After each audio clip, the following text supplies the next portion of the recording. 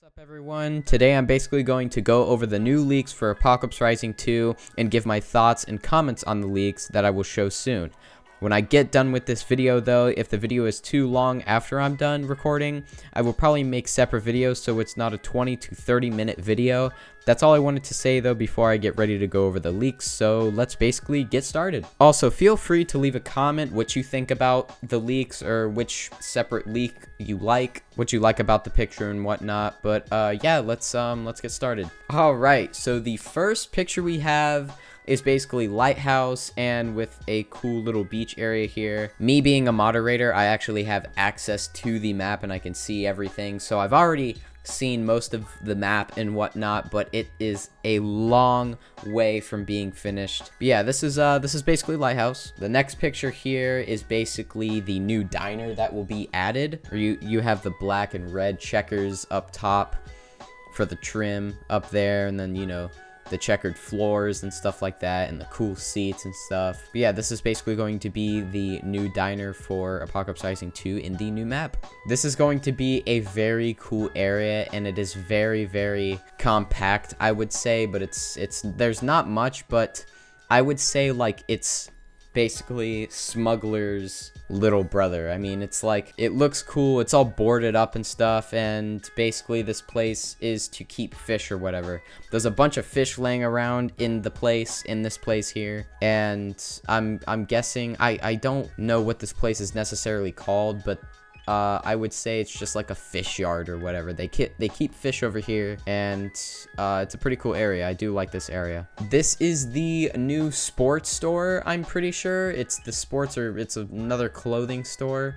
This is going to be in the new Fairview, and I'm going to say the new Fairview is insanely big, so it's going to be crazy. And as you can see in the back, that door is blocked by this wooden pallet. That's because it's to reduce lag for the new map. The new map is going to have a lot built into it, so they don't want every single room to be enterable, so they're going to block off a lot of rooms. And we got a bunch of skateboards and surfboards and other cool stuff and whatnot hanging up top, and it's a very nice area. I do really like it. This area I do really like. This is one of the new like gas stations. Basically, they got the building from Lulu, or basically Old Chapel, or Lulu Island, and put it here, and then they put a couple gas pipes here, gas things here to fill up your cars and stuff like that. And it's like a little mini gas station, you know. You can just come through here and stop and get your gas, and then go inside and get whatever you need. And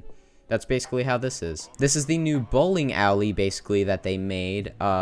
If you're wondering where the back area is to get to the pins, you have to go outside and basically go to the back, but that area is blocked off. Like I said, they're going to be blocking off rooms. I like how the cones are there for the bowling pins. That's pretty cool. I like the way this has turned out. For the next picture, this modern house here is basically in the new Salem. This house is really nice. As you can see on the second floor, these windows are blocked off, but most of the rooms down below are enterable, and this house is very nice. A very nice modern house. I think one of the new vehicles spawn here, which I will get to soon. And as you can see, you know, there's new lampposts here and trees in the back, and an awesome cool bridge. Don't mind the Builderman name. I think that's Prazzy joking around. That's not the actual Builderman, but I think this is either the new police station or the new courtroom or courthouse.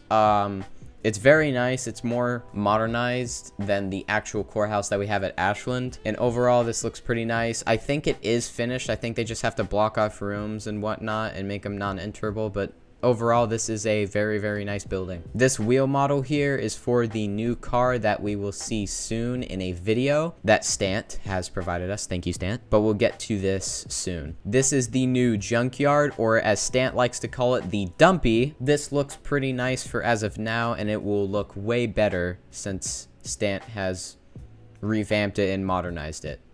But overall, the junkyard is really nice. There's a little secret room, and there's a picture for that too. We'll see what it's like inside. But overall, it's a very nice junkyard, or dumpy. I like to call it dumpy. This is the new Steam area, basically. I forgot what the name was called for it, but this is actually near the new power plant, and since Volcano is being removed in the new map update, labs from Volcano, those 4 or 5 white buildings that are there up top on Volcano, are near power plant and is near this, basically. So we'll see if we get more developer leaks with this, but for now, this is all we have, and it looks pretty nice. I do like it. All right, this is a better picture for what we can see here. There's oil rig, and as I told you, oil rig is going to be moved more further away from the land here. This is a lifeguard tower here for, you know, the people on the shore and stuff like that, so the lifeguard in here can watch the people and whatnot. But most of everything here, except for the lifeguard tower